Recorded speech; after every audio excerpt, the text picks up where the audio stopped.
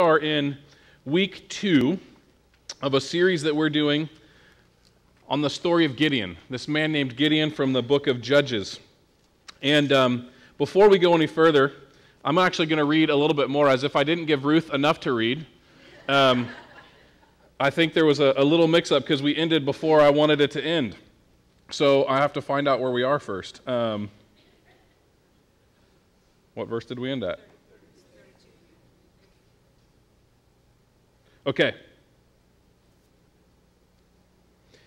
So he breaks down the altar of Baal, and the men are coming in and looking for him, and his dad supports him. And then in verse 32 it says, "So because Gideon broke down Baal's altar, they gave him the name Jerubbaal, saying, Let Baal contend with him. Now all the Midianites, Amalekites, and other eastern peoples joined forces and crossed over the Jordan and camped in the valley of Jezreel. Then the Spirit of the Lord came on Gideon, and he blew a trumpet, summoning the Abiezrites to follow him. He sent messengers throughout Manasseh, calling them to arms, and also into Asher, Zebulun, and Naphtali, so that they too went up to meet them. Gideon said to God, If you will save Israel by my hand, as you have promised, look, I will place a wool fleece on the threshing floor. If there is dew only on the fleece, and all of the ground is dry, then I will know that you will save Israel by my hand, as you said. And that is what happened. Gideon rose early the next day. He squeezed the fleece and wrung out the dew, a bowl full of water. Then Gideon said to God, Do not be angry with me. Let me make just one more request. Allow me one more test with the fleece. But this time, make the fleece dry and let the ground be covered with dew. That night God did so. Only the fleece was dry. All the ground was covered with dew." Now, we're looking at this man named Gideon, and we're going to do this series for a few more weeks. Last week was when we started. If you missed last week, I would encourage you to head to the website, and you can check out the video message there. But let's pray as we get started. God, this morning as we take a look at this man Gideon, and we see how you used him to do the impossible, help us to understand that you desire to use us as well, and not to use us just for these mundane tasks in life, but you desire to use us to do amazing things for your kingdom. Help us to be open, God, to trusting you to do the incredible through us. Pray this in Jesus' name. Amen. So last week, when we first started looking at Gideon, we learned that Gideon is an Israelite. And the Israelites were the chosen people of God. So he's one of the chosen people, but the Israelites at the time that we meet Gideon are being oppressed by a group of people called the Midianites, among many, but the Midianites were the main ones. Now, the reason that this is happening to the Israelites, the reason that the Midianites are oppressing God's chosen people, is because Gideon and his people have rejected God's ways. We talked last week that this happens over and over and over again in the Old Testament. We see this thing that's labeled the redemption cycle by a lot of biblical scholars. And what the redemption cycle was this kind of vicious cycle that the Israelites, the chosen people of God, kept going through. And it looked like this. So the Israelites, God's people, they would reject God's ways, and then they would experience the decline of the chosen people, and then God would allow consequences in the lives of the Israelites. And then there would be a restored relationship with God, and then the cycle would start over. And this happens over and over and over again in the Old Testament. The Israelites didn't learn their lessons very quickly. They would reject God's ways, they would decline in stature, and people would oppress them, and then there would be these consequences they had to deal with. Some of them were extremely harsh, like the ones that Gideon and his people are going through at this point, and then there'd be this restored relationship. So over and over and over again. Now, because of this oppression that they're under from the Midianites, Gideon is in hiding when our story starts. And we saw him in hiding last week, hiding in a wine press, trying to thresh wheat, not where he should have been. And while he's in hiding, an angel appears to him. And we learned last week that this angel, the actual terminology used in Judges is that this angel is identified as the eternal, pre-existent Christ. So to try and put all of last week into a recap really quickly, the angel that meets Gideon, he tells him that he's going to defeat. The angel says to Gideon, you're going to defeat the Midianites. And this is something that Gideon knows is completely impossible in his own strength. And so that's where we picked up the story today. Now, I had a lot of that read. Ruth, you did a wonderful job reading a long passage of Scripture, and then I came up and said that wasn't enough, so I read more. And so what I'm going to do is I'm going to sort of walk through this section of the story of Gideon, and I want to do that so that I make sure that we don't miss some of the really good stuff that's in here. So this is kind of the Steve version of everything that we just read. So today's reading started right after Gideon has been told that God is going to use him to defeat what Gideon thinks is an undefeatable enemy. So Gideon, at this point, he basically says, well, okay, that sounds great. I would love to defeat the Midianites because they keep coming, especially every time our crops are ready. They come and invade and they take everything. So I'm tired of the Midianites stealing everything we have, so this sounds good. I like this plan that we're going to defeat them. But first, I need to make sure that this is really happening. I need to make sure that I'm really talking to this angel of the Lord, because this is a little bit crazy. I know that I can't defeat them. Sounds good, but I'm not sure that I believe everything yet. So he actually asks, right at the beginning of our reading today, he asks this angel of the Lord, he says, I need a sign so that I will know that this truly is the Lord who is speaking to me, telling me that I'm going to defeat the Midianites. So he asks the angel of the Lord to sit tight. Can you just stay here? I'm going to go off and prepare an offering for you. Now, when we read that, we're like, okay, he's going to prepare an offering. He has to go get a goat, kill a goat, prepare a goat. He's got the broth. He's making bread, right? This is not like 20 minutes. He's got to go find his checkbook and write an offering. This is something that takes quite a while. And so the angel of the Lord says, go ahead. I'll wait here. So he goes and prepares this offering. And it says there's a goat, some bread, and broth. He brings it back to the angel finally when he's prepared it. And he sets it on a rock. And then the angel of the Lord touches the offering with his staff. Now remember, it's on a rock, and the whole thing catches fire, and it's consumed in a blaze.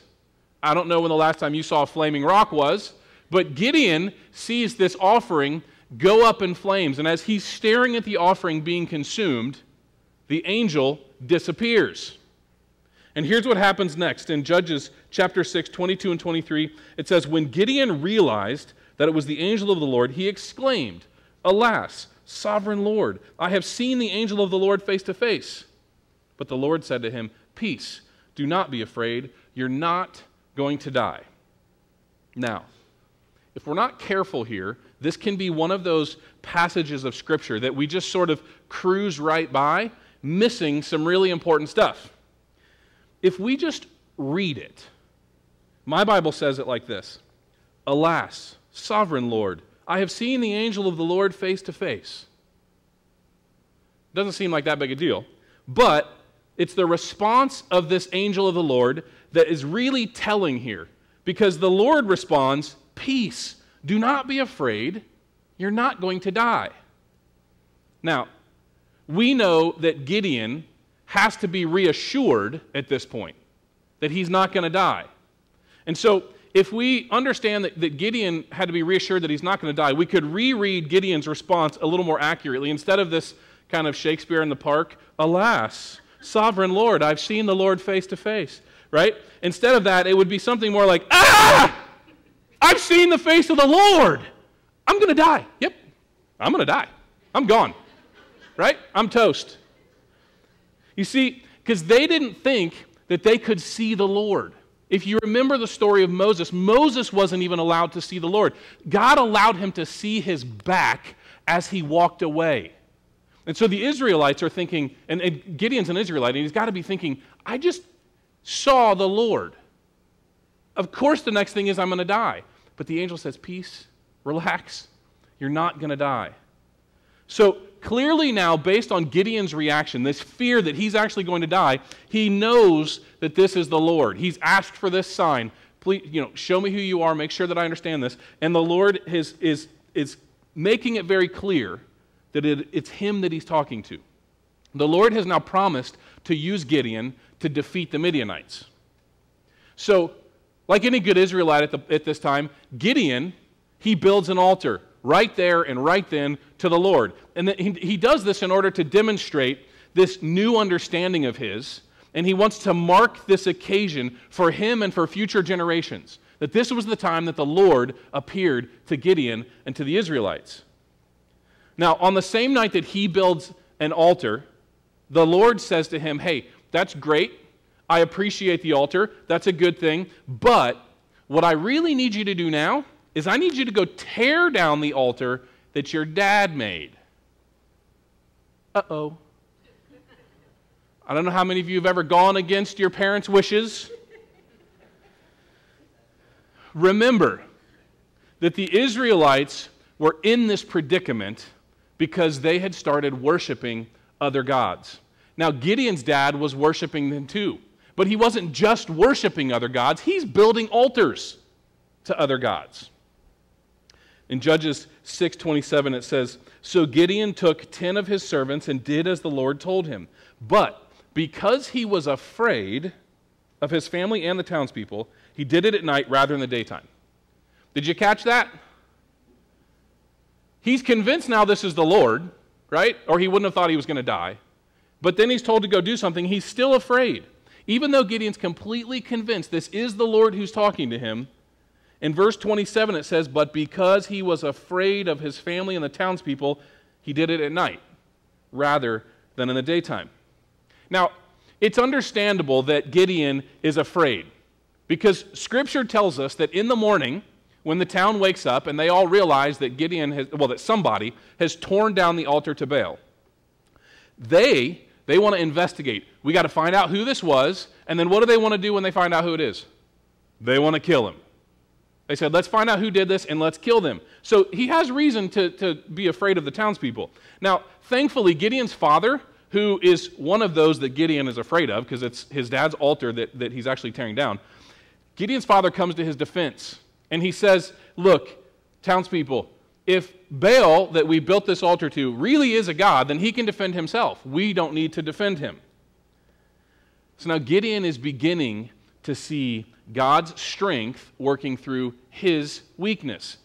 Now it's interesting, right at this time that he's torn down the altar, now he's starting to see, like, okay, God's telling me to do this, I'm doing it, I'm still okay, my dad even supported me, Baal didn't come and attack me, so this is good. Right at this time, though, the Midianites and some other horrible people along with the Midianites, they invade the land of the Israelites again. Gideon must be starting to feel some confidence now, because as the enemy has come back into the land and they've been oppressed for years and years and years, Gideon, he blows the trumpet and he first calls his clan to arms. And then he calls not just his family clan, but he calls his tribe. They're just one of the 12 tribes of Israel. And then he calls 3 other tribes of Israel. And they all respond. They all come to the defense of the country. And so now Gideon has 4 of the 12 tribes of Israel who have rallied to his side to defend God's chosen people from the bad guys. Gideon's finally getting it. He knows that the Lord is with him. He's fully trusting God to do the impossible through him. Right? Nope. He says, okay, God, if you're really going to do what you've promised, then I'm going to lay a fleece, basically a big piece of wool. I'm going to lay it outside on the ground tonight, and when I wake up early in the morning, if you could have just the fleece, just the wool be all wet and the ground dry, then I'll know that it's you. Now, I have to kind of wonder at this point what God is thinking of Gideon, who he's chosen to do this, because Gideon keeps asking for sign after sign, but God goes ahead and God does this. So Gideon wakes up in the morning, the ground is dry, and the fleece is wet. It's so wet it says he can wring out a bowl full of water from it. Okay, so finally now, after this sign, Gideon is trusting and he's ready to go. Nope. Here's what happens in verse 38. So it says, and this is what happened. Gideon rose early the next day, and he squeezed the fleece and wrung out the dew, a bowl full of water. So the first sign he's asked for has come true. And Gideon continues, it says, then Gideon said to God, do not be angry with me, but let me just make one more request. Allow me one more test with the fleece. But this time make the fleece dry and let the ground be covered with dew. And that night God did so. Only the fleece was dry, all the ground was covered with dew. It's sort of, when I read this, it's sort of like Gideon questions himself. He thinks, that sign that I asked for was kind of too easy for God? Because, it's possible, based on science and the meteorology that they really didn't understand, but now we think we're smart and we understand it, right? That I could put a piece of wool out and the dew could come all over the ground, and maybe I just slept in a little too long and the sun dried the dew on the ground, but it hadn't quite dried the fleece yet. That's what I think he's almost, at this point, he's kind of like, that was too easy for God. Like, I got to give him something else to prove himself. So then he says to God, do it the other way. Because there's no way, like that's not, even if I sleep in too long, if the ground is wet, but the fleece is dry, then I'll really know that it's you. And guess what? The Lord does it. So now that we've worked our way through that long passage and all of these little components, and we've done it in the Steve version, I want to highlight a few things that I think are really important lessons for us to consider as we study Gideon's life and as we try and figure out what does this mean for us and how is it that we can trust God to use us for incredible things. As we began, we learned that God wants to use us for some things that we probably can't even imagine. I guarantee you Gideon, while he's hiding in the winepress, didn't think that he was going to be used to free the Israelites from the oppression. So here's some things that we need to remember. Things that we think are impossible a lot of times aren't going to be impossible if we can remember these three things. So, I don't know about you, but I want God to trust me. I want to be able to trust God. I want him to use me to do the impossible. And so the first thing that I think we need to understand from this passage, the first thing that we get from Gideon's story here is that we need to have the right perspective.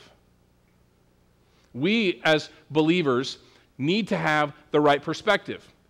And we see that Gideon actually gains the right perspective after he brings that first offering, the one that we talked about with the goat and the bread, and he puts it on the rock. He starts to gain some perspective when he sees that it's consumed by the fire, and then he realizes in that moment, oh, this isn't just like a prophet, it's not just an angel, this is the Lord that I'm talking to, right? You remember, he thought he was going to die because he'd seen the Lord. So now he's starting to be afraid. He's starting to have this perspective that this is the angel of the Lord. Now, that idea of Gideon being afraid that he was going to die, a lot of times as Christians, we like to whitewash this idea of being afraid when we talk about God. But Proverbs chapter 9, verse 10 says, "The fear of the Lord is the beginning of wisdom, and knowledge of the Holy One is understanding." Gideon has just gained some wisdom. He saw the Lord, and now he has an understanding of what the consequences of seeing God could be. See, a lot of us today, we try to kind of explain this concept of fearing God as something like, well, it means having a great respect or having an awe for God. And I think it does, and we should have great respect, and we should have an awe for God. But I think that there's a true fear that comes when we understand who God is and who we are.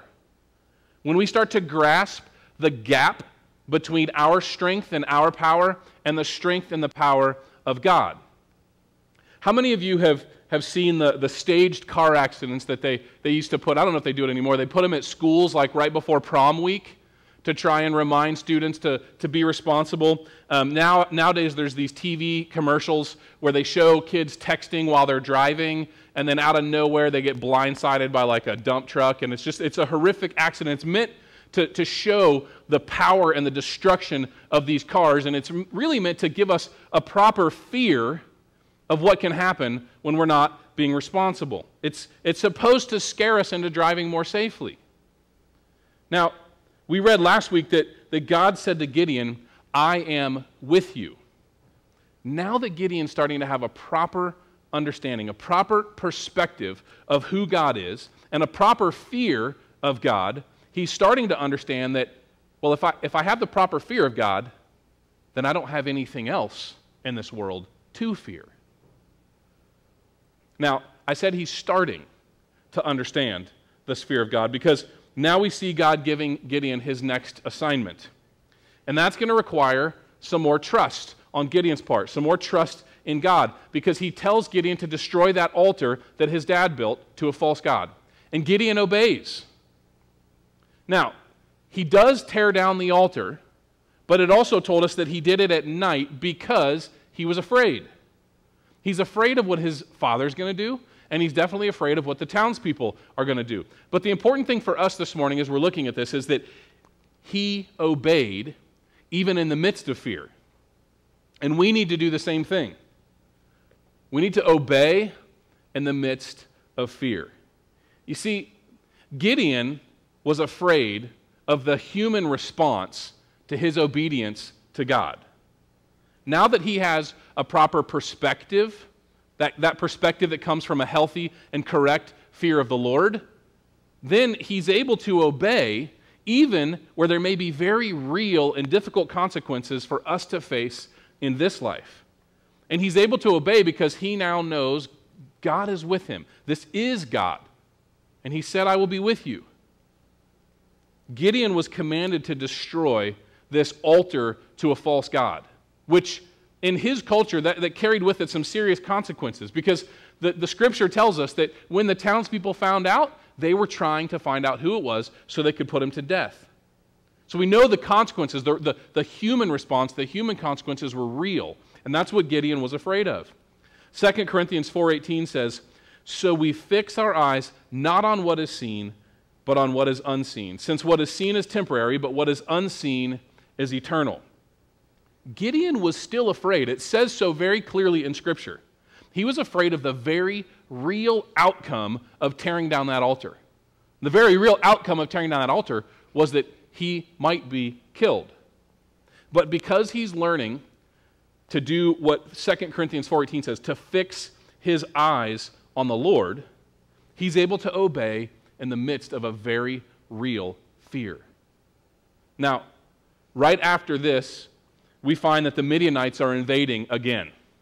And so Gideon puts out this call to arms, and people respond. And so when the people respond, he's again needing reassurance. Now he's sounded the trumpet, right? Okay, God's told me that we're going to defeat the Midianites. He's going to use me to do it. Here they come again. I'm blowing the trumpet. And all of a sudden, everybody actually shows up. And I wonder if at this point Gideon's thinking, oh, great. See, I blew the trumpet. Everybody came to fight. And if I'm wrong, if this isn't all really happening the way that I think it's happening, I'm going to get everybody killed. And so he asks for another sign. Now, God gives him the sign that he asked for by wetting the fleece, but that's not good enough for Gideon. He tries to explain away this miracle that he asked for by thinking that it was possible even without God. Gideon's putting God in a box. He's putting him in his limited box of human understanding. And so this third thing for us that we need to consider when we think about God using us to do the impossible is that we can't put God in a box. Don't put God in a box. Gideon has now seen multiple ways that the Lord is speaking to him and that the Lord is working through him. And it's like he's still trying to explain away all of these experiences that he's had. I think it's human nature for us to try and explain things away. We love to try and explain miracles by saying, well, scientifically, if we really think about it, these things could have happened. Now, I'm not bagging on science too much. I just happen to think that science is really the study of what God's already done. We learn about what he's done in science. So I'm not bagging on science, but I think sometimes that we try and take these incredible things that we see God doing, and we try and explain them in ways that take the supernatural, the miraculous, away from God. And Gideon is still obviously struggling with this very realness of God when he asks for it and God gives it to him, and now he's thinking to himself, man, the enormity of the task that's in front of me. I'm going to take our people and we're going to go fight the Midianites. This task is way too big for him. You know, I don't think we're much different when we try to kind of rationalize God. We try and put God into our human, finite box. But as we read Scripture, we see these miracles that Jesus did. And we think to ourselves, oh man, that's great. Jesus is awesome. But John chapter 14, verse 12 tells me this. Very truly I tell you, whoever believes in me will do the works I have been doing. And they will do even greater things than these because I'm going to the Father. Jesus is the one who's speaking there. And so Jesus is actually, he's telling his disciples at this point that even though you've seen me feed the 5,000, You've seen me cast out demons. You've seen me heal people who've been blind, deaf, lame, whatever, since birth. You've seen me raise people from the dead. Now he's telling his disciples, now even though you've seen all that, you are going to do even more. You are going to do even greater things than that. And we're going to see how God uses Gideon to do the impossible. He uses Gideon to do something that he never could have done in his own strength. And if we're willing to stop trying to put God in our finite little human boxes, we'll see him do some incredible things through us as well. You see, I think God clearly had some big plans for Gideon, because we can read that, and we will as we move forward in the story. But God has some big plans for you as well. God has some big plans for this church. Plans that there's no way we could ever accomplish on our own in our strength. But see, we have to trust him. That's what God keeps asking us to do. Trust me to work through you. We need to have the right perspective of who God is and who we are. We need to be able to obey even in the midst of fear. And we need to let God be God in our lives. We need to stop trying to fit him in our box. And it's when Gideon does these things that God is glorified through him. And it's when we do these things that God will be glorified through us. Let's pray.